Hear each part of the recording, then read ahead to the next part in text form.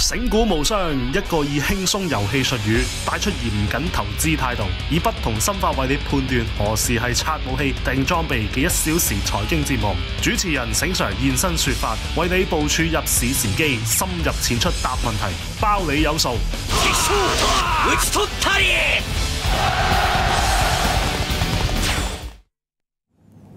Hello， 大家好，嚟到咧醒股無雙最後一個時段咧，就係關於呢個 algo trading 㗎啦嚇。咁4點後我哋先會有股票嘅。好啦，咁啊呢個時段咧就其實有啲朋友都問咗啲問題㗎啦。咁啊，阿 Kelly 咧就問 Are there algo traders in Hong Kong? So gentlemen, why don't you answer? Yes, actually there are. I mean, there's a popular strip. It's Hollywood Road. There's a lot of program trading firms along that road. Only on that road? It's a popular road. 話荷里活道都已經有好多人咧係已經係用 algo 去 trade 緊嘅。咁 Do you know what kind of algo they're trading? Cryptocurrency or stocks or futures? Do you have any idea? Look, I think the majority of algo traders will trade anything they can get their systems to work on, whether it's futures, whether it's Hong Kong stocks, arbitrage type models, where they arbitrage between the different exchanges.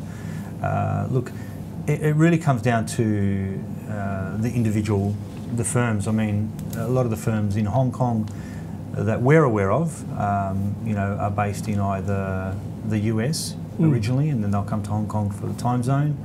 There's also some from Australia here, and also Netherlands or the Dutch. The Dutch are definitely here. So it's a good time zone. All right. So we know that a lot of people trading algos in Hong Kong. But I would like to ask a question which is may not relevant to this one.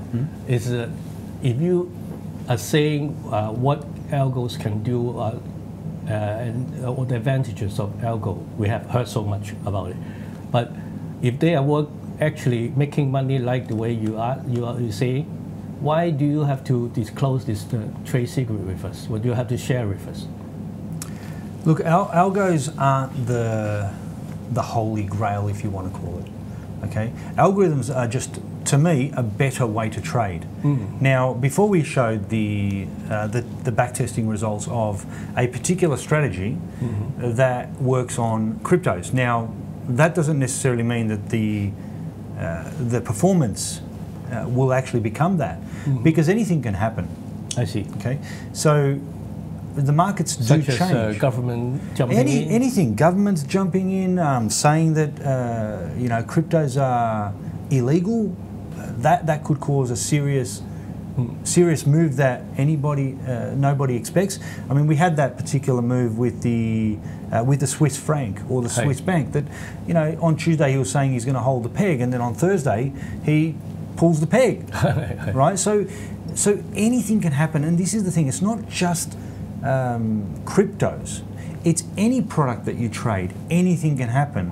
So you don't think it's a trade secret, in other words? That's why you don't mind sharing it. Look, I think the more people that trade the markets, the better it is for everybody.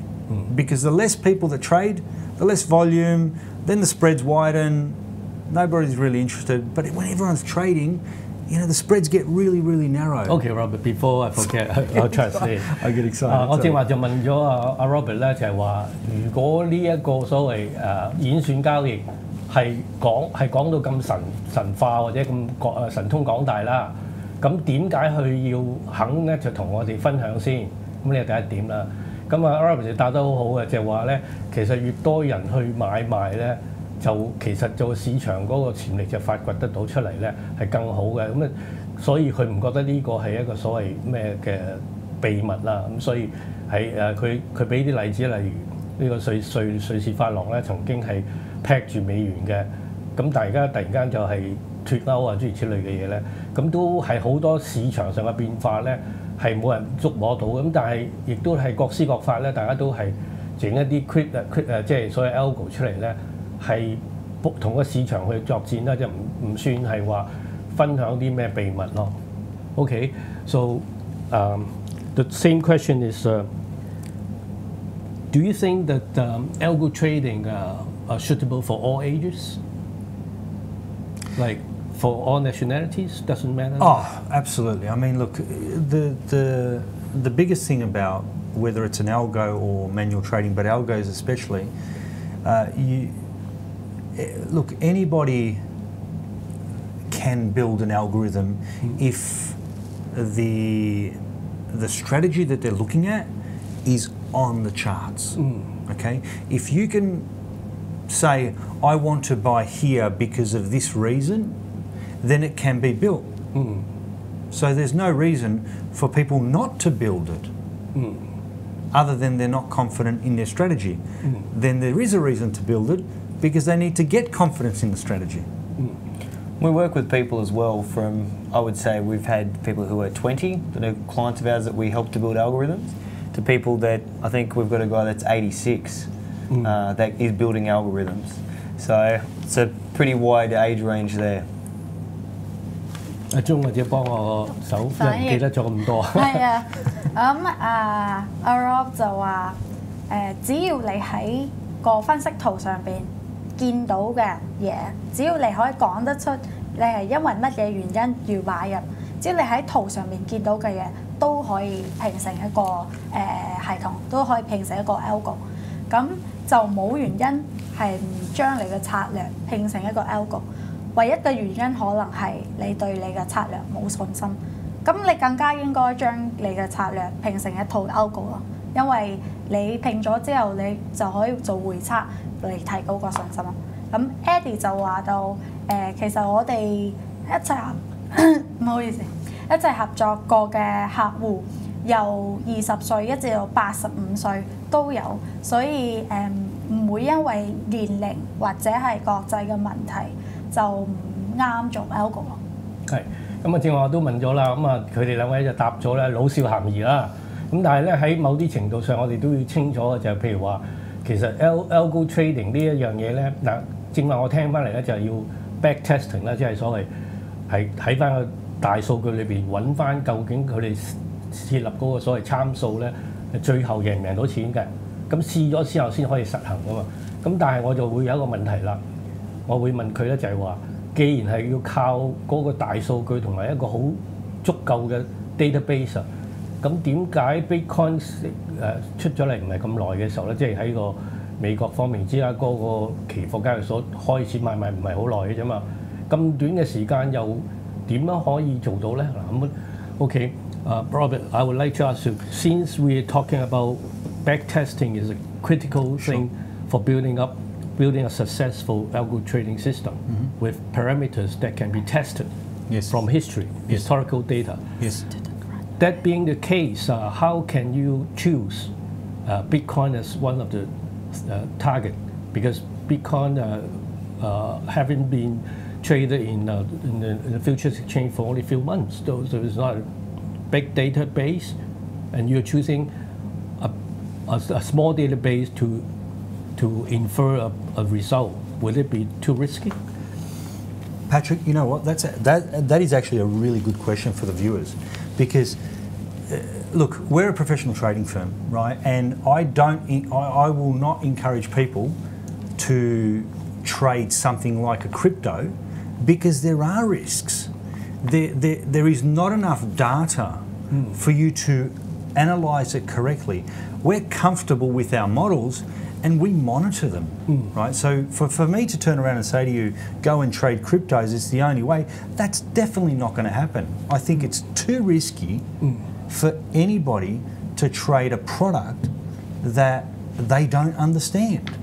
And cryptos, there's a lot of things that could go wrong.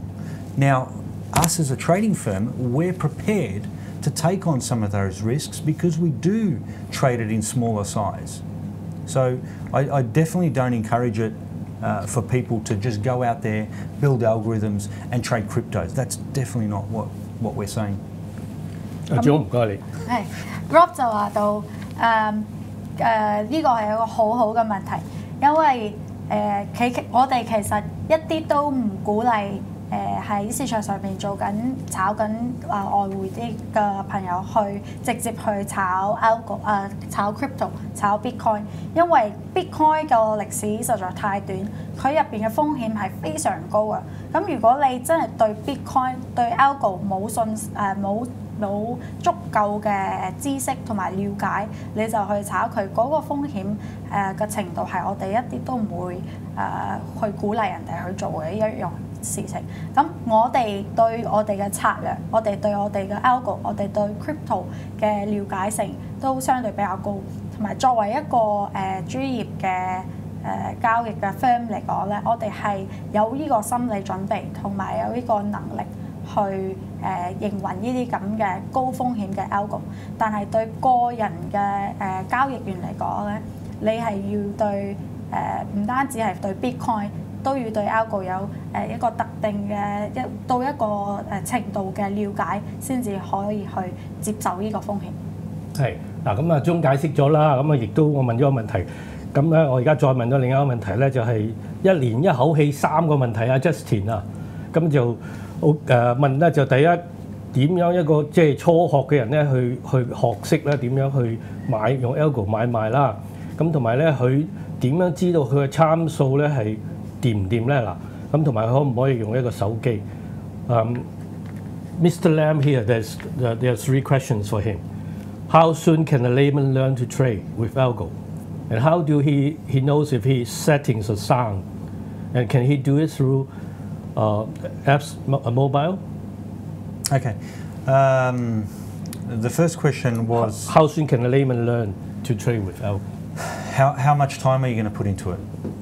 Okay, that's the question. Yeah. If you think you can do it part-time or once every 5 minutes, every 3 months, or look, you have to put the effort in.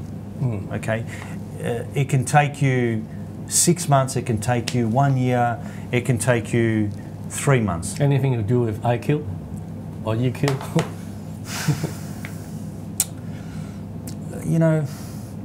IQ has a part to play. If the chart starts in the bottom left-hand corner and it goes to the top right-hand corner, it's an uptrend. If you can't see that, then you probably shouldn't be trading the markets. Okay. So that's the IQ part. So what about EQ? And can it be used in a mobile phone? Mobile phones. Look, building an algorithm.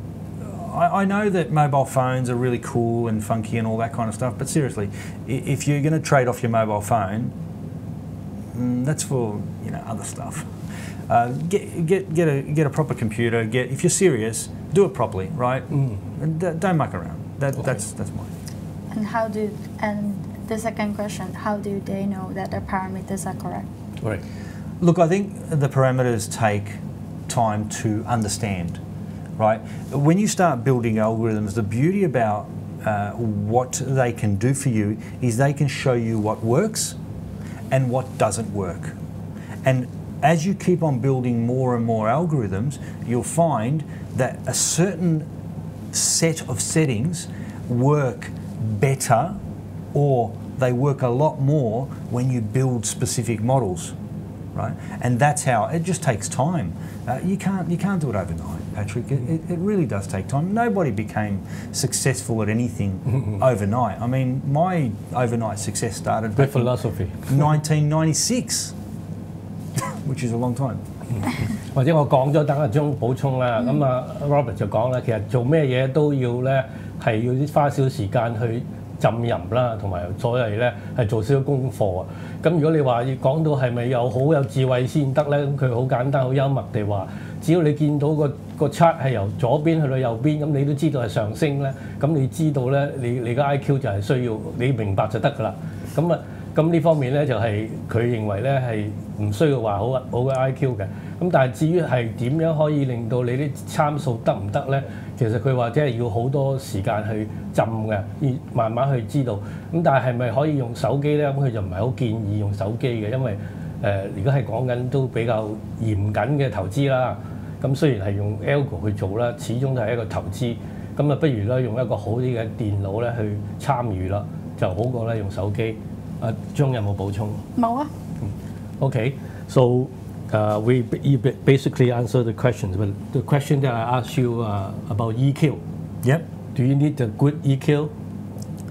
Because you see the system is maybe working against your will. So you stop the machine and do it. So do you need a good EQ to overcome all these hurdles? Look, any type of trading that you do, you have to understand the model that you're using. I mean, for example, let me give you an idea. Okay. If an event's about to occur, say for example, Brexit, okay? We know that Brexit's going to occur. Now, it's going to come down to you. Remember, you're trading your money, okay? Your hard-earned money.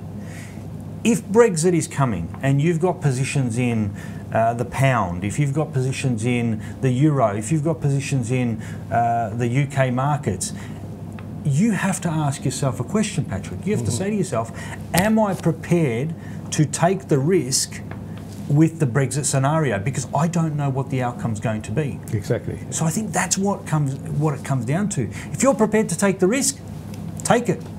If you're not, turn off your algorithm and wait until all the kerfuffle, if you want to call it, all the mess sort of plays out, and then switch it back on when you're comfortable.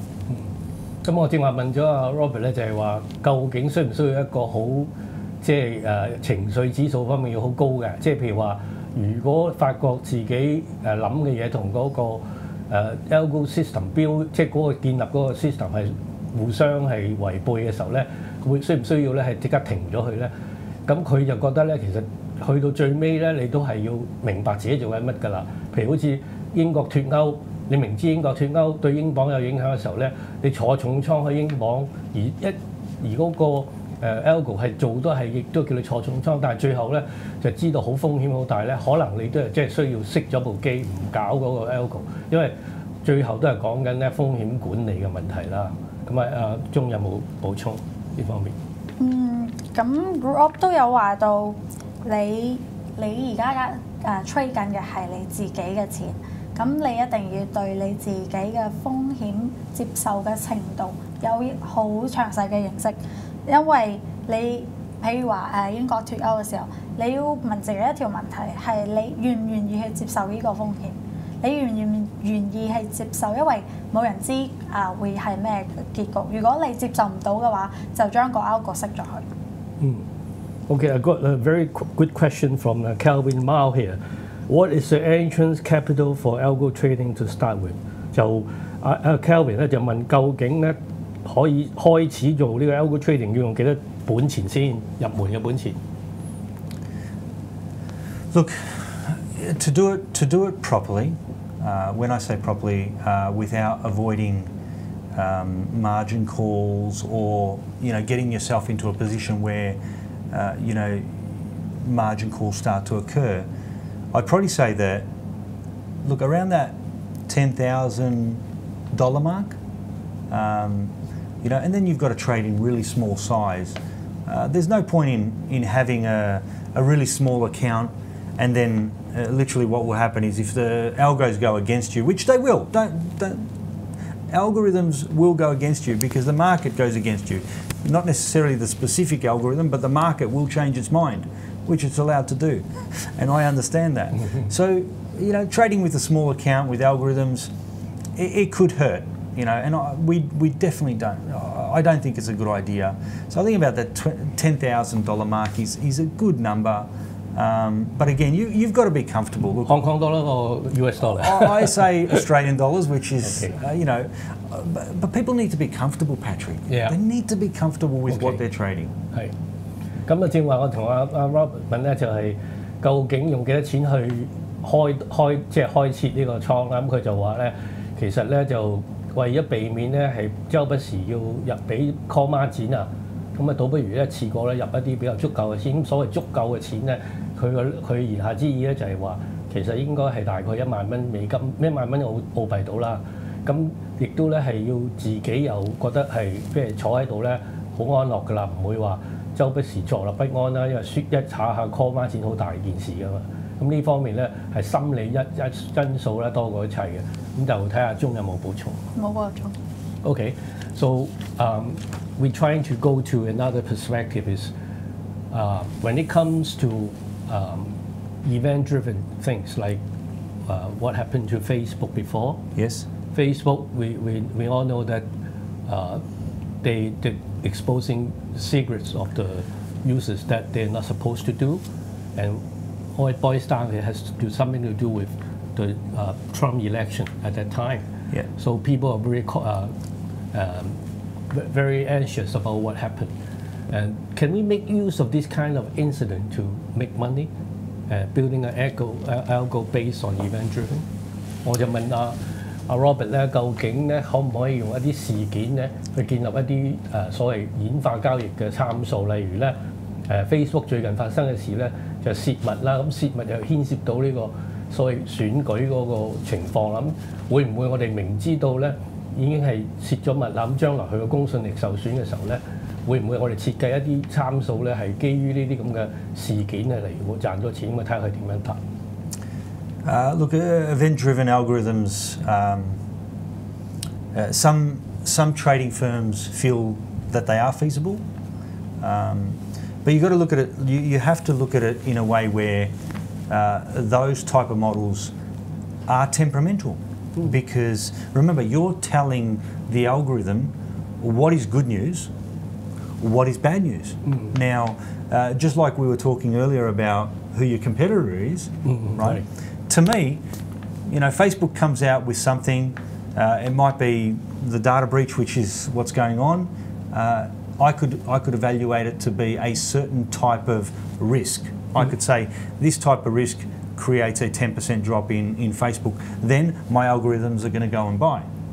Then there's other people who will say, well, no, we think that this is a really bad thing for Facebook, and they will just start short selling Facebook, and then it might go down to 20%. So you're really sort of going against the same thing. So there's no difference to if you were to sit down with an Excel spreadsheet and analyse the data and create a scenario of when to buy and when to sell.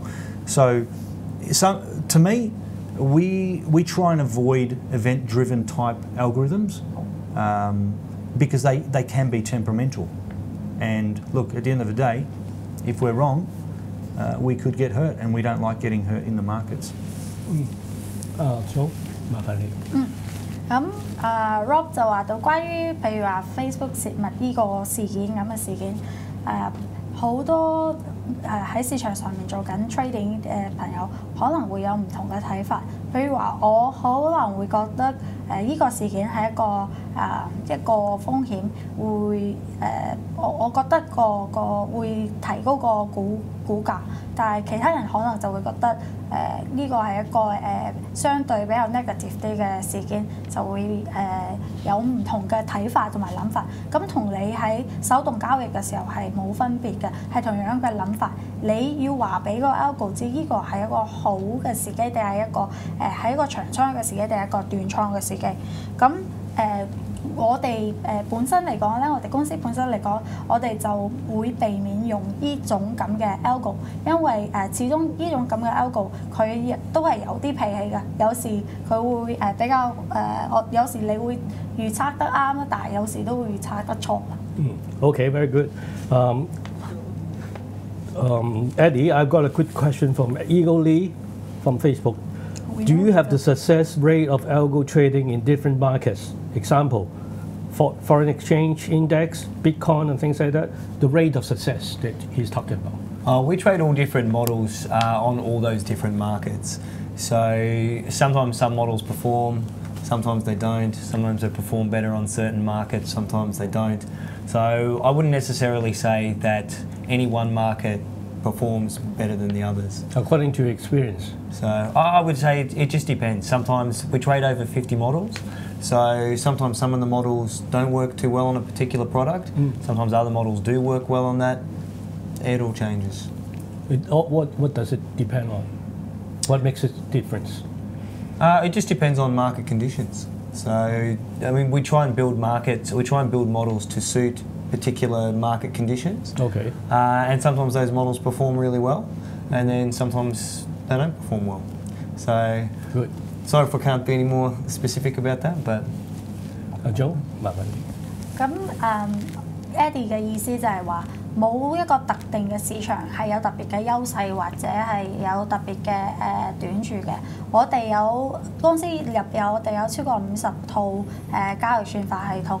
咁所有嘅市場我哋都會做 trade 啦。咁有啲系統喺一個特定嘅市場會特別好，喺另外一個市場就反而唔會 work。但係冇話有乜嘢市場係最適合 algo 㗎咯。咁好清楚啦。咁我亦都要問埋啦 ，Kelvin Yu 咧就係問咗個問題幾好啊，就係話咧，既然咧好多專業嘅基金啊，本身已經有 algo trade 㗎啦，咁同埋佢哋好多專科係做呢方面嘅時候咧，作為我哋嘅散戶啊，究竟有冇同佢一齊去競爭，會唔會係蝕底咧？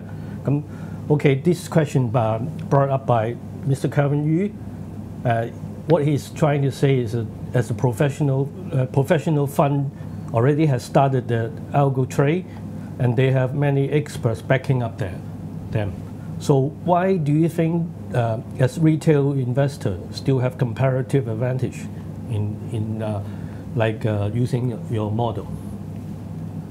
In relation to algos? So as an amateur retail, compared to funds who already have experts building that. Look, at the end of the day, if you don't build algorithms, you're going to be so far behind them anyway. So you've got a choice, right? You can think that you've got no chance against funds. I mean, look, the funds they have mathematicians, they have scientists, rocket scientists. Look, they're very, very smart. Don't get me wrong, and that's the thing. We are competing against them. Yeah. Now, if we don't use algorithms ourselves, then we're going to me, I think we're going to lose. Right? What is the learning curve going to be? Steep. Very steep, very long. It's look. How much money can you lose before you can get the real results? I'd probably say that if you're smart enough to not throw all your eggs in one basket, right, then you could probably lose that money, right? But how much is that money? So to me, the way I see it is that you should only play or trade with the money that you can afford to lose. That's for sure. Okay, no more, right? Because if you go in too hard, I use that word too hard, so the position size is really big, then you have a potential of losing all of your money, and that is a real possibility. So for the retail trader, I'd say it to any retail trader, you need to consider the risks before you do anything. If you're not comfortable with your model, if you're not comfortable with your algo, don't trade it with real money. I mean, you're just asking for trouble. Sorry, I really think we need to stress the risks. Joe, please. 咁個問題就係對於既然啲大機構都已經用緊 algo， 我哋有冇機會同佢哋競爭？咁如果你唔用 algo 嘅話，你離佢哋嘅距離會更加大啊！咁如果你用 algo 可能仲有一些機會，但係佢哋有專業嘅數學師，有專業嘅精數師，咁我哋自己要點樣同佢哋競爭？確實係一個問題，但係如果你唔用 algo 嘅話，你就會離得佢哋更加遠咯。同埋阿 Rob 就覺得始終喺交易上面，唔理你係手動交易或者係算法交易，個重點係喺個風險管理度。咁你唔好將所有嗰啲錢擺入同一個戶口度，或者trade 同一樣嘢。你一定要清楚自己嘅底線，同埋你可以支付到幾多錢出嚟做交易，千祈唔好超過自己嘅能力。Okay, we got about 30 minutes, about 1 minute left. In one sentence, tell our audience what to do with algo trading, please. Start. That's quite concise. OK， 我哋就話用一句話咧，就係點樣可以表達到咧係 algo trading 應該點樣啦？佢就話開始啦，你要試先有得玩㗎，乜嘢都唔試唔使講啦。咁呢方面咧，其實我哋都多謝3位咧係嚟自澳洲嘅專科人才啦，包括阿 Eddie 啦，阿 John 就幫我哋翻譯，好多謝佢。咁同埋阿 Robert 咧係 founder 咧係都親自嚟同我哋解釋啦。咁有機會咧，我哋都會再邀請佢上嚟咧，睇下自己點樣參與呢個遊戲。不過今日嚟講咧，純粹係資訊性嘅。咁啊，多謝大家收睇咯喎。